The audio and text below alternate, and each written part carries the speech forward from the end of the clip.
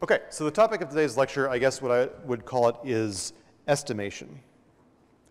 And so if you are an electrical engineer and you're interested in kind of communications theory, information theory, you will come across a course called Detection and Estimation Theory. And so kind of what we're talking about this lecture and next is kind of like, you know, the very basic bones of detection and estimation, starting with estimation, okay?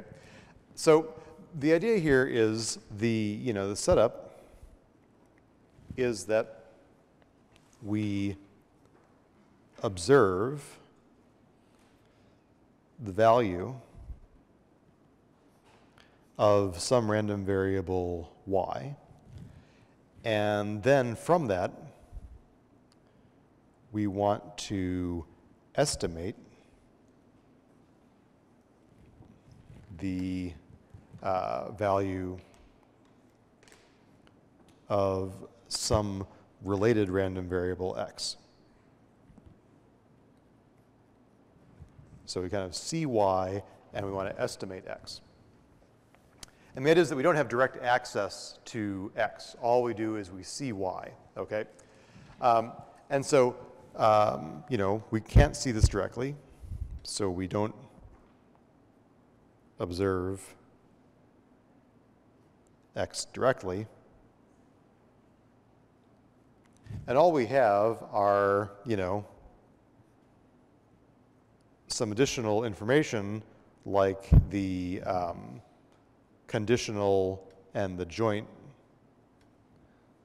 PDFs relating x to y. So clearly, if x and y are independent, then showing me y doesn't tell me anything about x, right?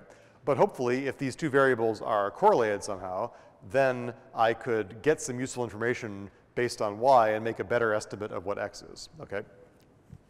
And so the setup is basically something like this, where I've got, you know, x, for example, it goes through some sort of a medium or a channel, like a communications channel. What comes out is y. And then what I want to do is I want to put y through some sort of an estimator.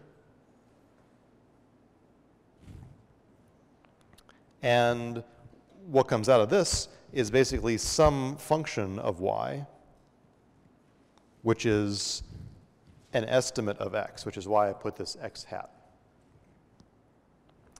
And so kind of what we want to do is we want to find this function g so that this function, when I apply it to the output y, gives me a good estimate of x, or in some sense, the best estimate of x. And so all we're going to talk about today are different ways of characterizing what does it mean for this estimate to be the best, okay?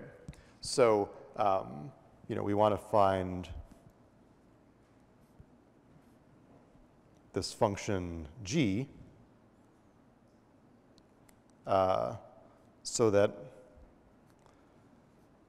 g of y is kind of as close as possible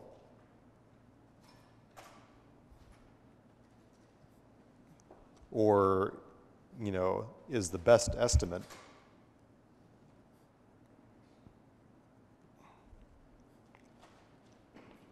of x. Okay? And so we're going to talk about 3 or 4 different estimators that all vary depending on what we mean by best or close to, okay? Okay, so that's the setup. Questions about that? Okay, so the first thing that we're going to talk about, and a couple of these things are going to be familiar to you from a lecture that we had, I think, before Thanksgiving related to estimating a parameter of a distribution, right? So some of these terms you may have heard before, right? So the first one is what's called MAP estimation, maximum a posteriori estimation. So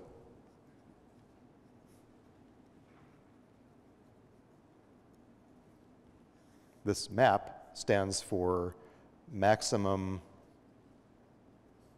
a posteriori. Or, you know, kind of like a posteriori means after the fact.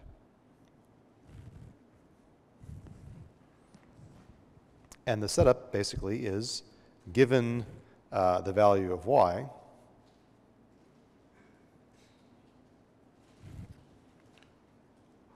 what value of x is most likely to have occurred?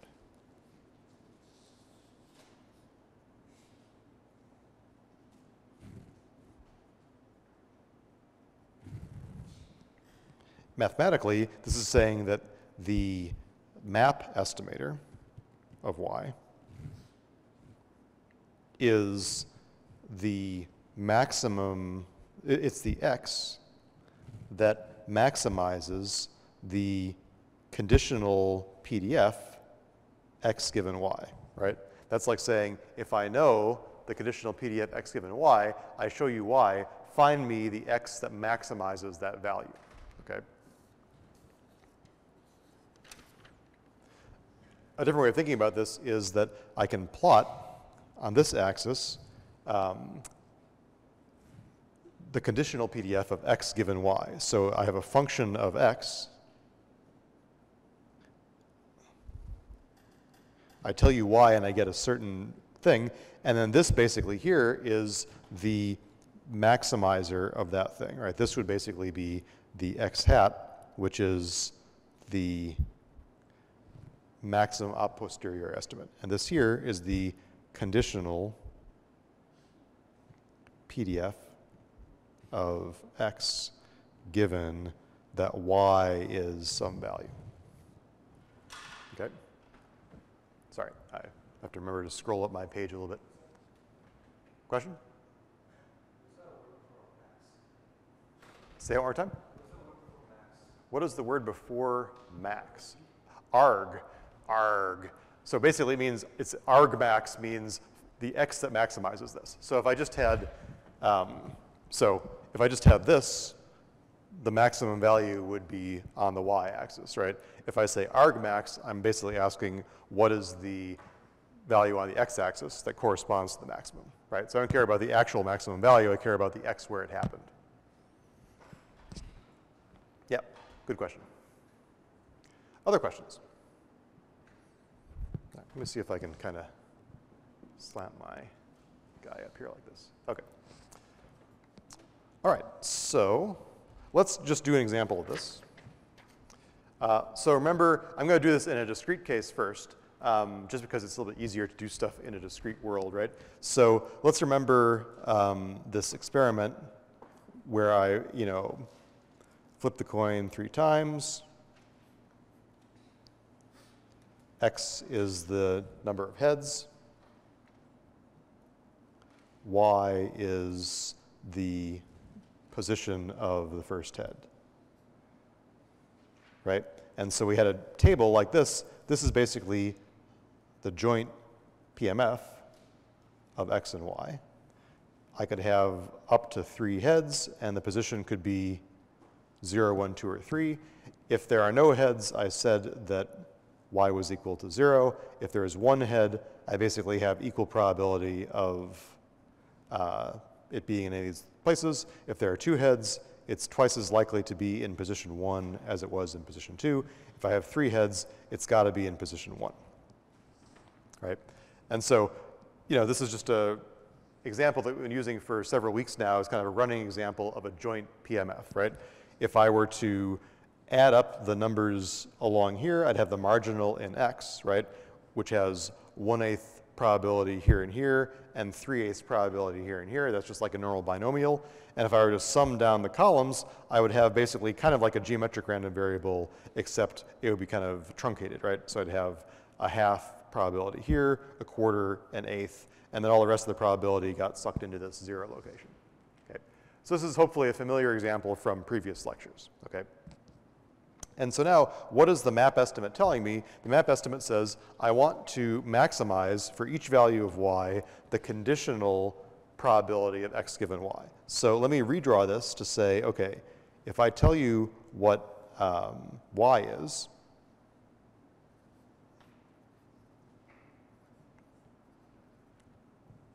this here I'm going to draw as the conditional of x given y. That's what these numbers are going to be. And so kind of what I'm going to do is draw some dotted lines here and say, I'm going to normalize every column to be a PDF or a PMF in X, right? So if I told you that Y was equal to 0, then my probability would look like this, right? And if I told you that Y was 1 and I renormalized this column, I would get basically this. And if I told you it was 2, I would have this. And if I told you it was 3, I would have this. Okay? So every column is a valid PMF. And now what I'm going to do is I'm going to, given a given value of Y, I'm going to choose the X that maximizes this thing, right? So if Y is equal to 0, then here, this is definitely the biggest number in this column. If X is equal to 1, this is the biggest number in the column. If X is equal to 2, you know, it's basically either this or this. So I kind of have a tiebreaker, so it doesn't really matter.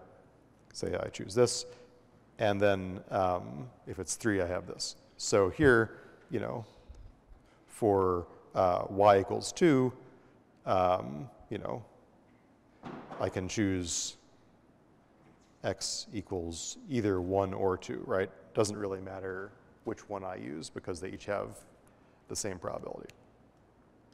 And so if I were to kind of tabulate this, I would have something that says that the map estimator of Y would be equal to 0 if Y equals 0. It would be equal to X equals 2 if Y equals 1. It would be equal to either, you know, I could choose either 1 or 2 if Y equals 2, and I would choose X equals 1 if Y equals 3, right? So in this Y equals 2 case, you know, either I could always choose 1 or always choose 2, or I could flip a coin and choose 1 or 2. It doesn't really matter from a probabilistic point of view. Okay? And now I can ask, okay, so that's my decision rule. What's the probability of error?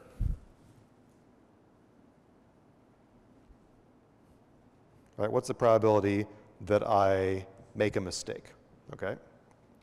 Well, there are a couple ways of looking at this. You know, one way is computing the probability of error is kind of like summing up the law of total probability, right? This is like saying, what's the probability that I make an error if Y is equal to a certain value times this probability. So again, the marginal in Y, if I were to kind of sum down the rows, I have 1/8 here, 1/2 here, 1/4 here, 1/8 here, just adding down the rows. And so I could say, okay, well, what would this be? If Y was equal to 0, I would never make a mistake because there's only one possible value of X. So the probability of error when Y is 0 is 1, and that happens with, the probability of error when Y equals 0 is 0. That happens with 1/8 probability. When Y is equal to 1, I'm choosing this guy, so I basically have a 50-50 chance of making an error. So I have a 1/2 probability of error and a 1/2 probability that Y is equal to 1. Here, again, I have a 1/2 probability of error no matter what I choose, and there's only a 1/4 possibility of this happening. And then I have a 0 probability of error, and there's a 1/8 chance of that happening. So if I add these things up, I get 1/4 plus 1/8 is 3/8. So this is my probability of error. Or I could just add up kind of like the parts of the joint PMF that I'm not using, right? So I could also say, okay, well, I could say, what's the probability of error? It's this 1/8 plus this 1/8 plus this 1/8 is basically these three outcomes. Either way, I would get 3/8.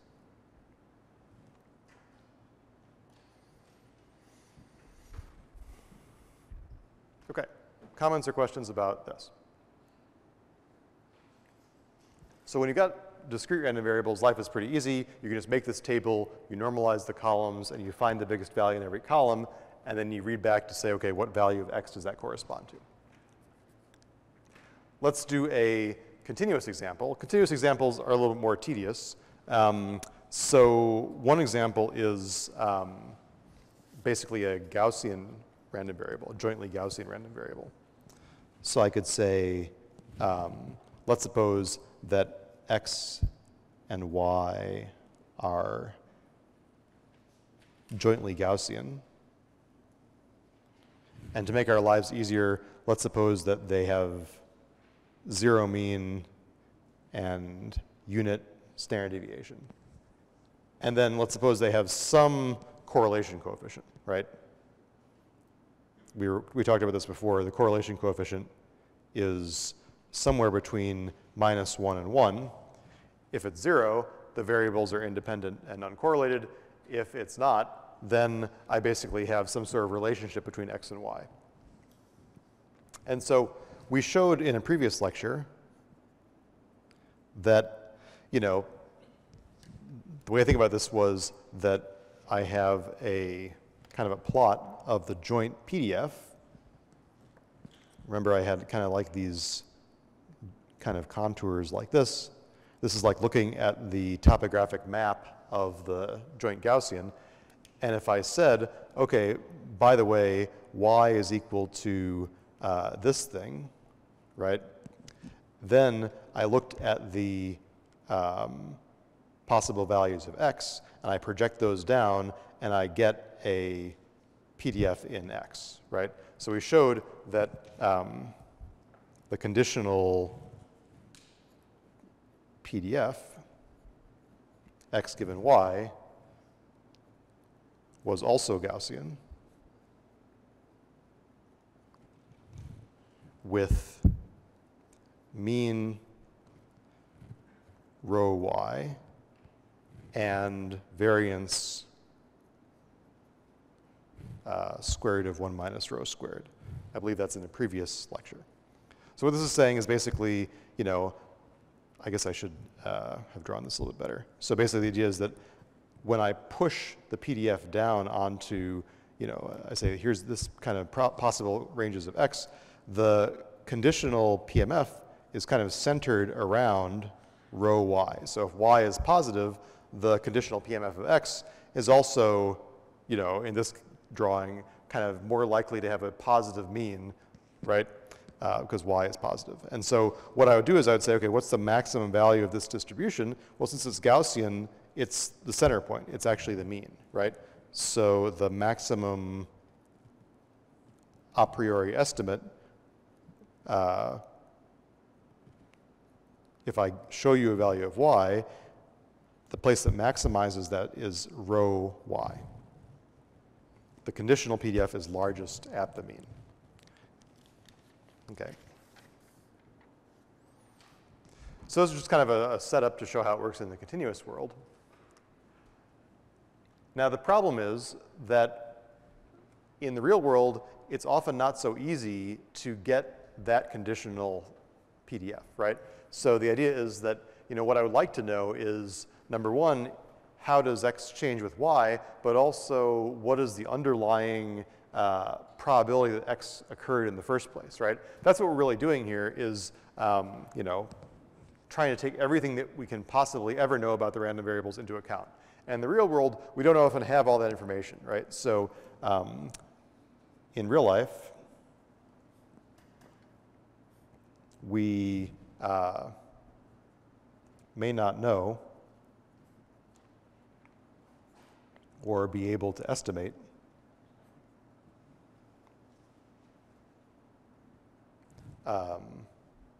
this PDF, right? It's often a lot easier to go the other way. So it's often much easier to obtain the conditional that goes the other way around, y given x.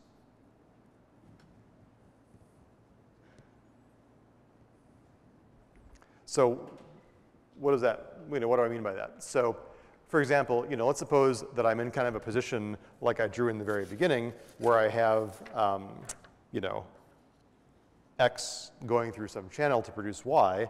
Well, what I could do is I could throw a bunch of x's into the channel and I could observe the corresponding y's, right?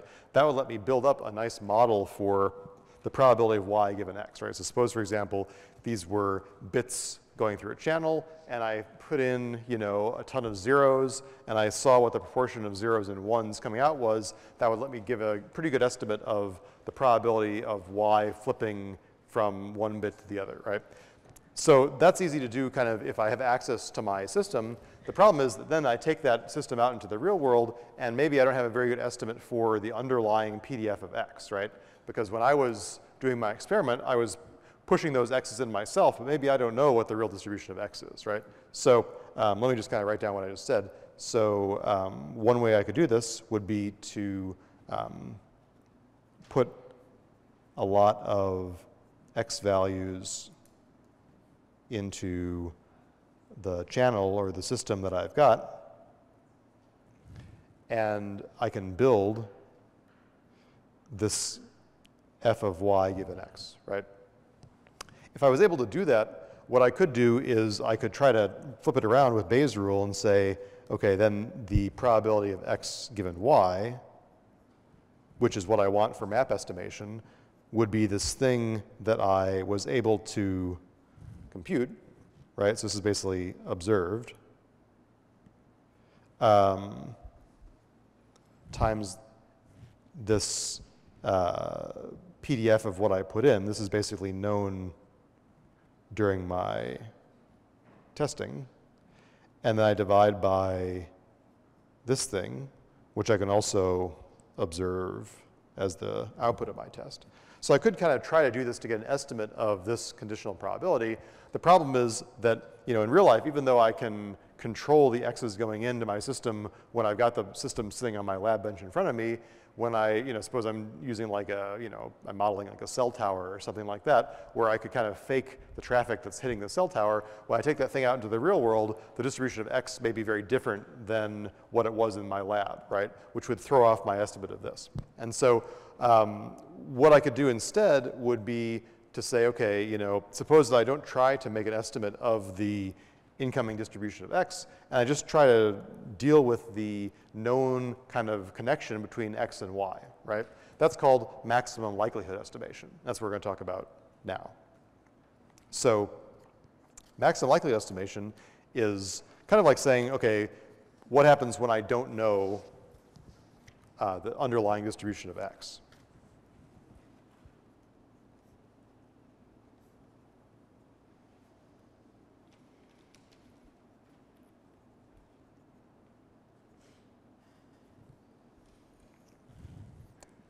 So here the setup is, given the value of y, which is what I see, what value of x is most likely to have produced it.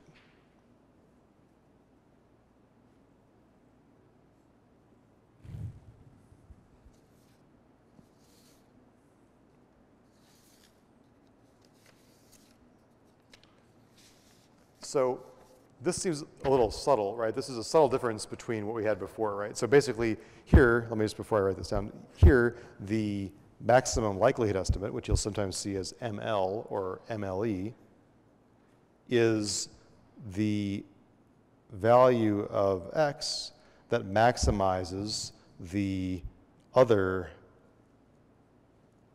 conditional distribution, f of y given x. So the distinction is a little bit tricky if I compare this to map estimation, right? So it seems like these are almost the same sentences, right?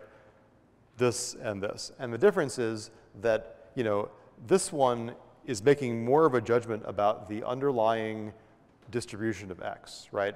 Taking into account the underlying PDF of the x's coming in. Whereas here, this is kind of agnostic about what's going on with x, and it's just asking if all I knew was, you know, the input-output relationship, what would be my best bet for choosing a value of x given that I see a value of y. And to illustrate the difference, let me just do an example with the same coin flipping thing. So let's go back to the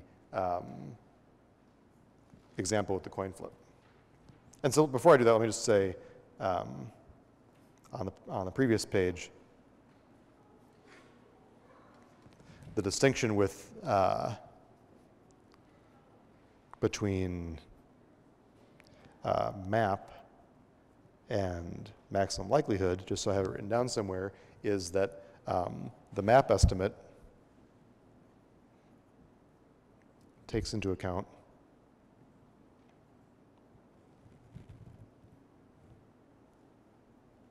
the kind of underlying probabilities of seeing different values of x. Some values of x are more likely than others. That's what the map estimate is using, right? So the ML estimate, the maximum likelihood estimate, doesn't take this into account.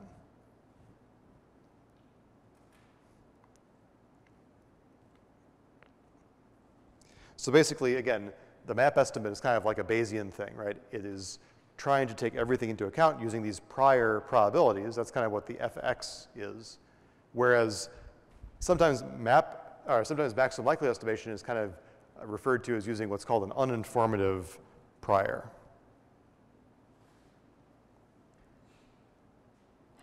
Meaning that I don't know what the internal distribution of x is, and I don't really care, right? So if I were to have some sort of value judgment, I would say that, you know, map estimation is better, right? That's what you should be doing. But maximum likelihood estimate is what you can do when you have less information, okay? So the coin flip example is basically saying, okay, let's go back to my situation here. So now I want to take my joint PMF table and I want to build the other conditional PDF, right? So now what I'm going to do is I'm going to say my values of x could be 0, 1, 2, 3. My values of y could be 0, 1, 2, 3. And now what I'm going to put in the table is f of y given x, right? So that means that if I tell you what x is, I want to look at a PMF in y. And so in some sense, what I'm doing is I'm building a PMF for every value of x. So here it's like saying, okay, I normalize the first row and I get 1, 0, 0, 0. I normalize the second row and I get 1/3, 1/3, 1/3. I normalize the next row and I get 1/2, no, I'm sorry, I get 2/3, 1/3, right? Because a quarter is twice as big as an eighth. And then I normalize this row and I get 0, 1, 0, 0, okay? And now what maximum likelihood is saying is now I look down the columns again, and in every column I take the biggest number, right? So here, this is the biggest number. Here, this is the biggest number. Here, again, you know, either of these guys is the same, and then I hear this is the biggest number. So my maximum likelihood estimate of y would be equal to, if y equals 0, I would choose x equals 0. If y is equal to 1, I would choose x equals 3. That's this biggest thing here. If y is equal to 2, again, I'd choose one or the other one. I guess I could just choose 2. Doesn't really matter. And if y is equal to 3, I would choose 1. And if I compare that to my thing over here, you can see that that's different than the maximum a posteriori estimate, right? That's like saying that here, this guy is choosing x equals 3, this guy is choosing x equals 2.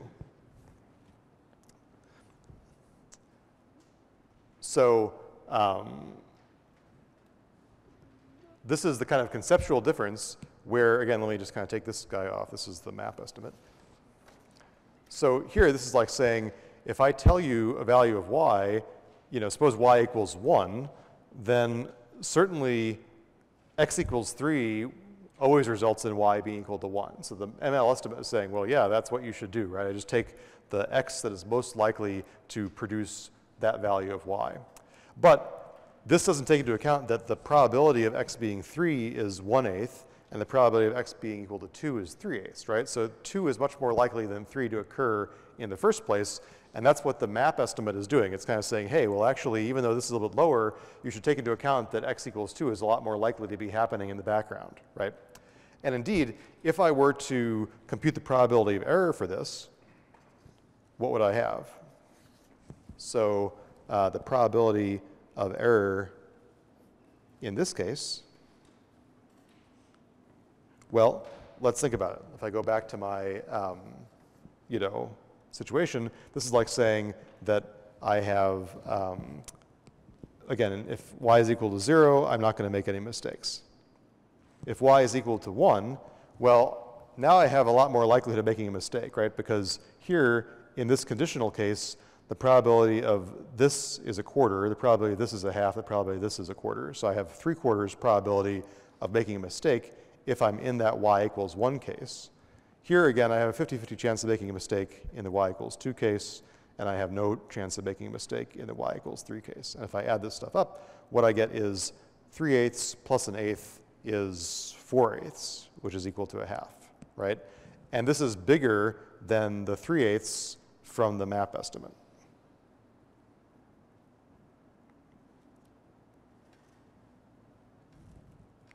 Right, so the ML estimate is definitely going to have a greater error because it doesn't have the whole story, right? Whereas the map estimate is the best that you could do. So here, I've got a slightly higher probability of error.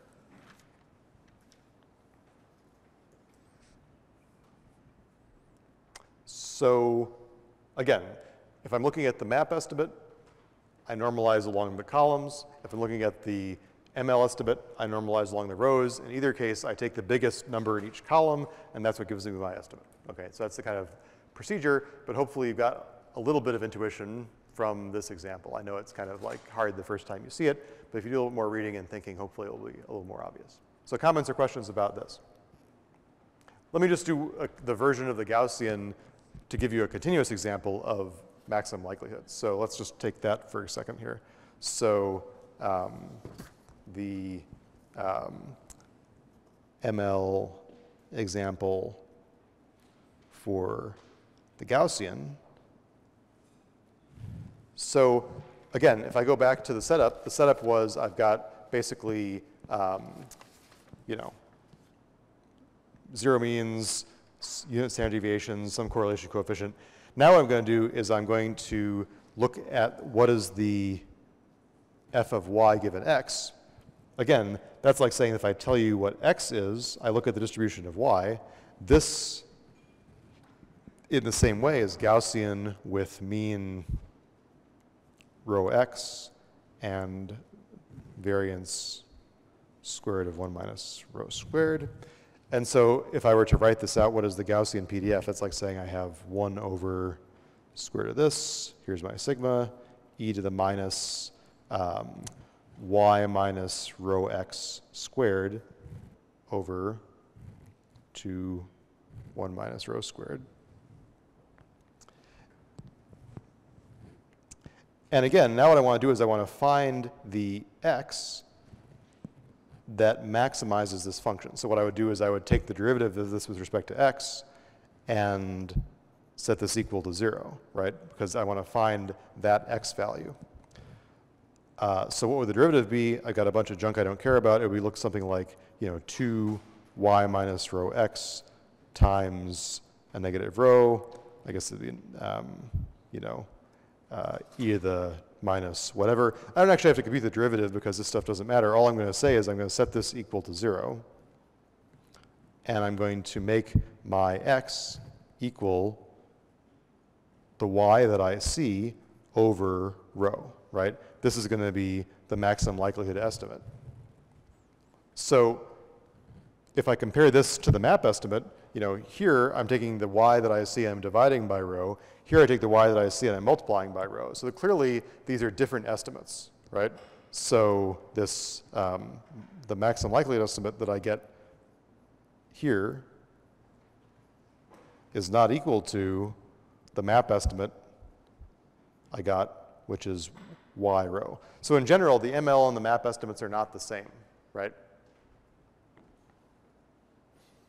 And again, that's the take-home message of ML versus map, is that generally what you want to be doing is map estimation, because they will give you different answers, and the map estimate will have a lower probability of error, okay? So in some sense, this comes back to the question about what does it mean for the estimate to be the best, right? So here, my conception of best gives me the lowest error, right? The lowest probability of error. So that's one way of defining best. Now what I'm going to do is I'm going to define a different estimator, and we're going to come up with a different way of doing things, okay? So map and ML we kind of saw before in the context of parameter estimation, but let's talk about an entirely different way of estimation, okay? So, you know, what I mean by this is kind of like a different definition of what I mean by best, right? So another way I might want to do things is I want to minimize, this is called minimum mean square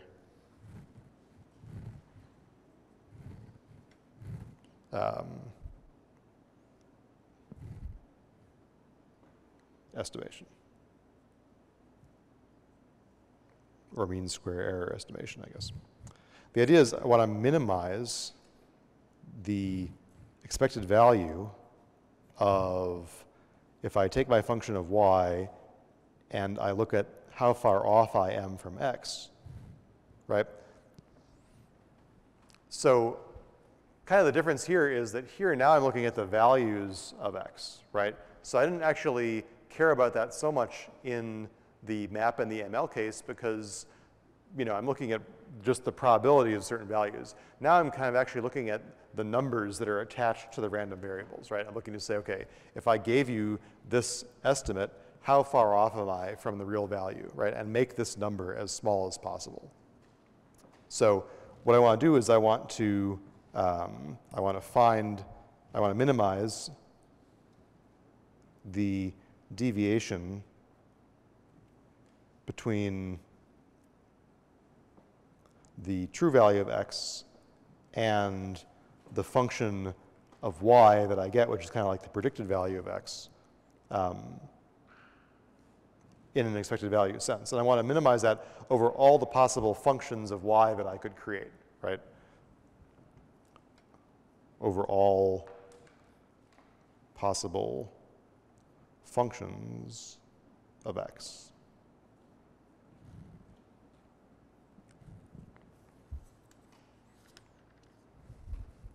So this is sometimes called the MMSE, minimum mean square estimate. And this is getting a little bit advanced, right? So, you know, you're used to taking like derivatives of functions with respect to a variable and saying that equal to 0 and finding the variable. This is kind of like a functional approximation thing, something you probably haven't ever seen before in your calculus class, where it's kind of like I want to take the derivative of this with respect to this g, right? How do you even take a derivative of one function with respect to another function? That's a longer story than I'm willing to tell today, right? Luckily, I can talk about this in a way that doesn't require us to get all the way into like deep math functional analysis, okay?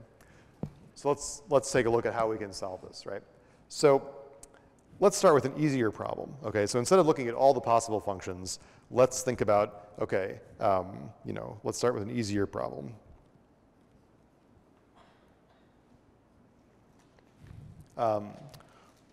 What is the constant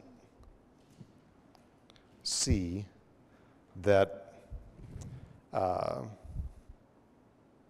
minimizes this expected value?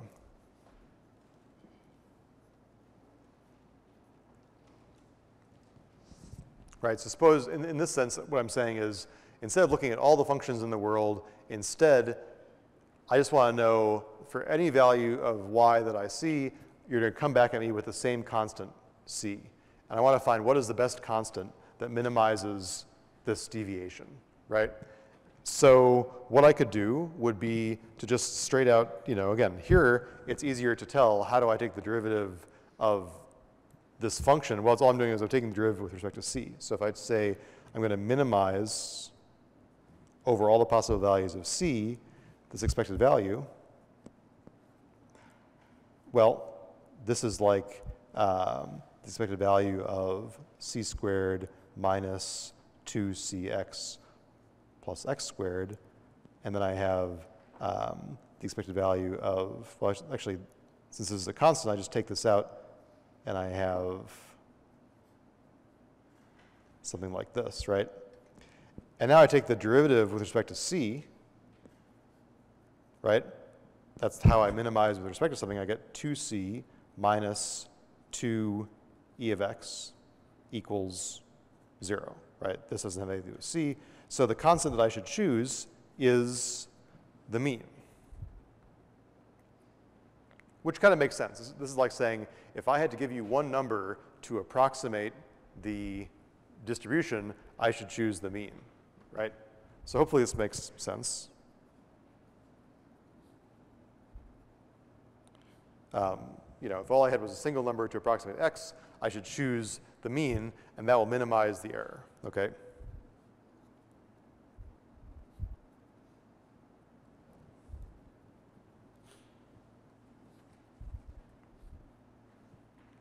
And it turns out that this idea is all I need to solve this bigger problem, okay? And I'm going to solve it by using this law of iterated expectation that we talked about a couple weeks ago. Okay. So first of all, let me pause and ask questions or comments. Okay. So let's now try to attack this bigger problem. I want to try to minimize this over every possible value or every possible function g. Okay. So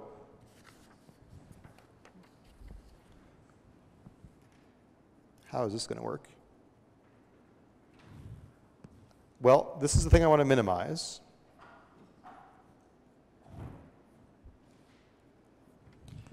And now I'm going to write it like a double expectation.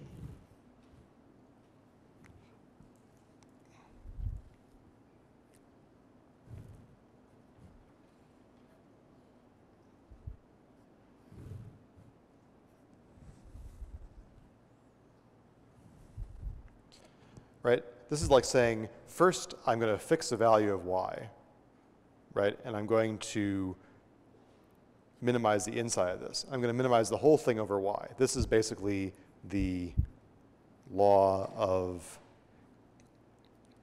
iterated expectation from earlier.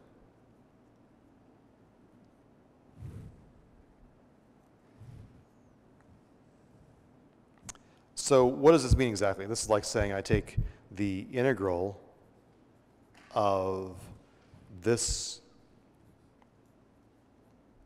expected value here, oops, sorry, g of y, minus x squared, given that y is equal to y. And then I integrate that against the PDF of y.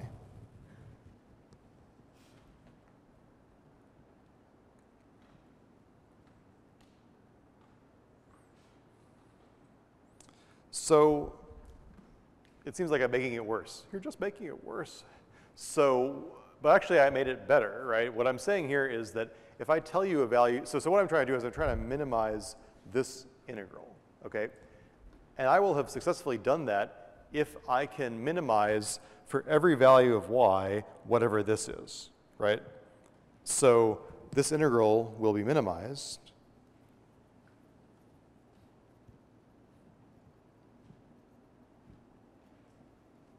if we minimize this expected value here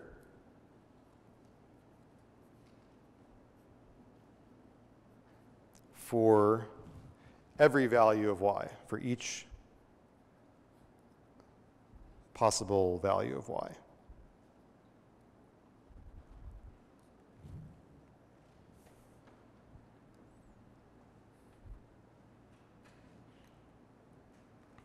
And now, this is the kind of a trick.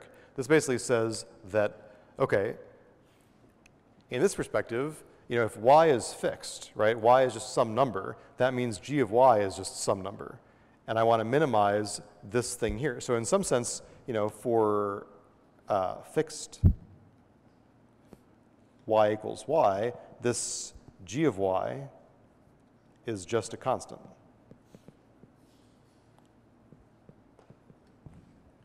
And now we're back to exactly this problem here. What constant should this thing be, right? And I already know that, right, from the previous thing that we just did.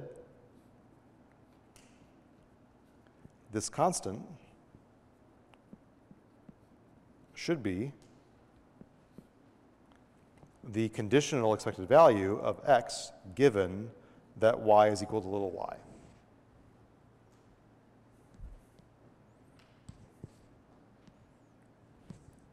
So what I actually did was I proved everything that I needed, right? So I actually proved that the best function to use, if I tell you y, is the expected value of x given y, the conditional expected value.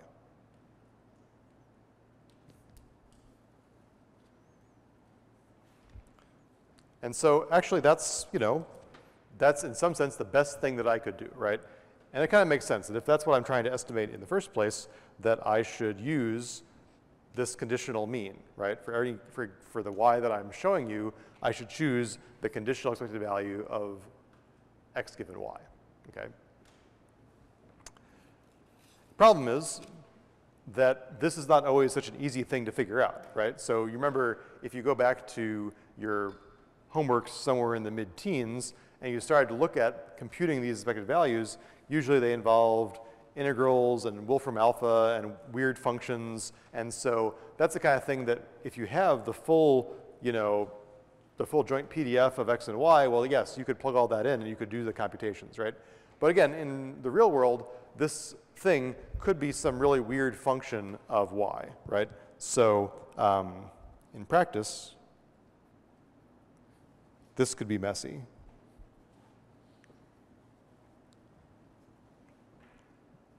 Some, you know, likely to be some weird function of y.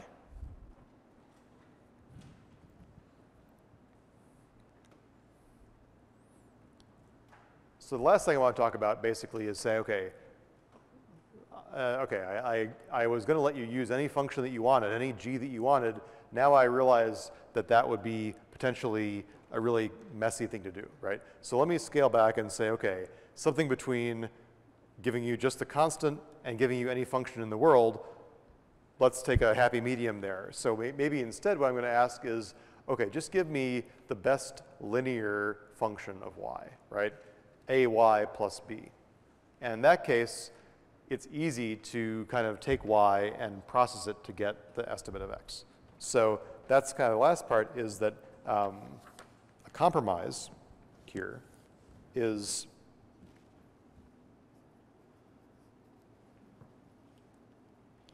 to take the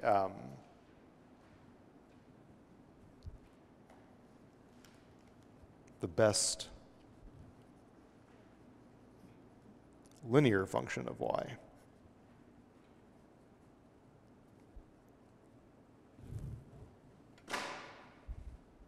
That is, okay, I want you to just take the y that you see and find these two constants to minimize the mean squared error.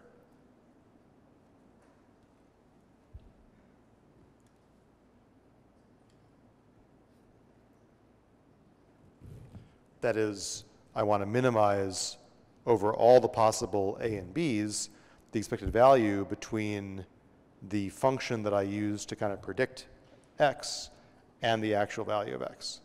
And I want to make this as small as possible, okay? So now I've, again, made my life easier to do something where really all I have to do is take the derivative of this function with respect to A and B. And this is going to be easier to understand, hopefully, than this more generic, possibly nonlinear function, okay?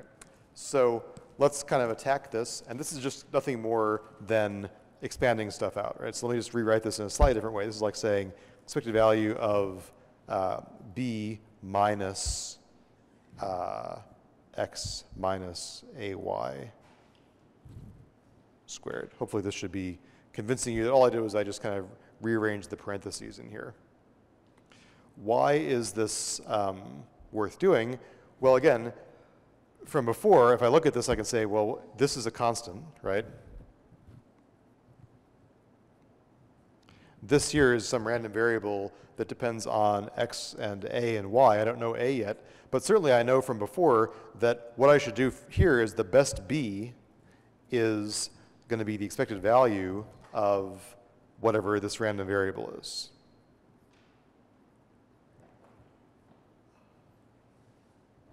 Right? Or a different way of saying this is E of X minus A E of Y. So if we knew A, I could figure out B, okay? So now I can kind of just like substitute in, okay, this B is a function of A, and the best A then is what I'm going to get if I minimize with respect to A the expected value of plugging in what I know about B is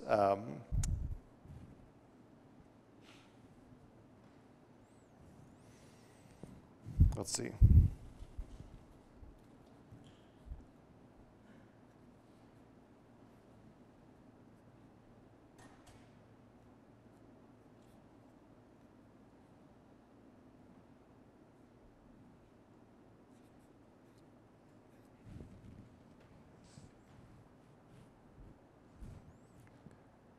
Kind of a mess, but I'm going to collect things together to make this a little bit easier here. I've got the Y part, which is Y minus E of Y.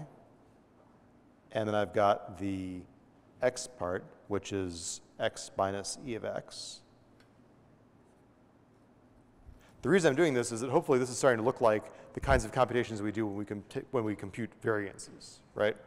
So here, now what I have is I've got the square of this is going to be A squared Y minus E of Y squared. Then I have plus I have minus 2A times this thing plus this thing squared. So all I'm doing is I'm squaring the inside of this thing. And now I am going to actually note that, hey, this is equal to A squared. The expected value of this part is just the variance of Y.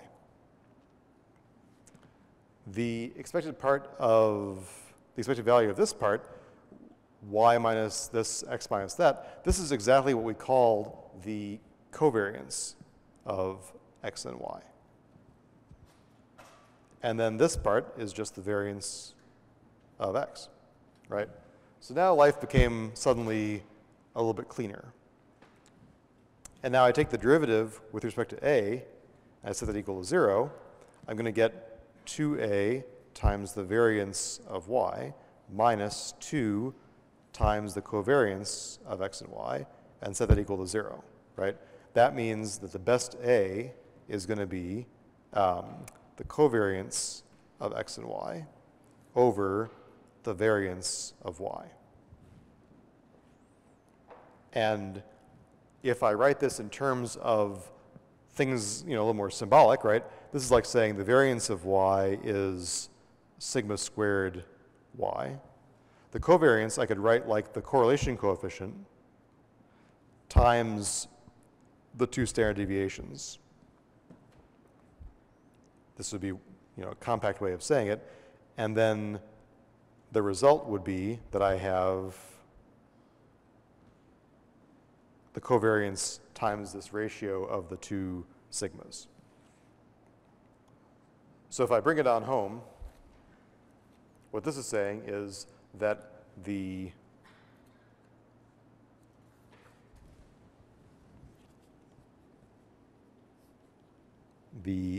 MMSE linear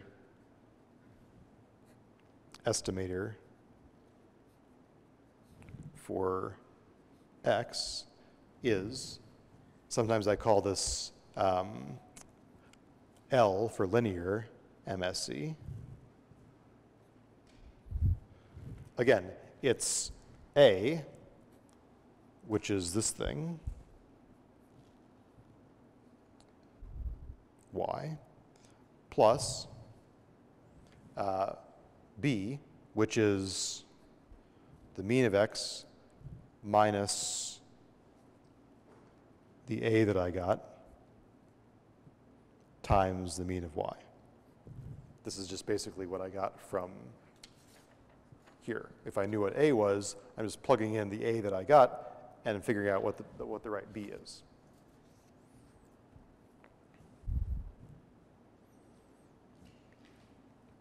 Or equivalently, I can just kind of rearrange things a little bit. It's like saying I take y and subtract off the mean, multiply it by this thing, and add this, right?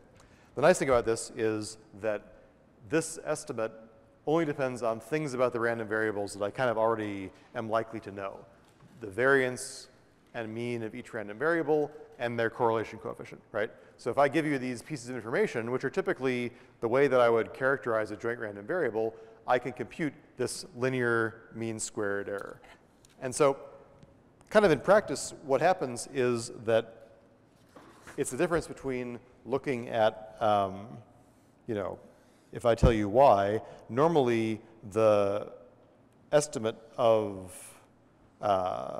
you know, expected value of x, or I'm sorry, expected value of x given y, which is the normal minimum mean squared error, right? This could be some nonlinear function of y. The linear version is going to be something that is basically like the best linear approximation to this curve. This here is going to be like the linear mean squared error, which is going to be this, you know, mess of stuff.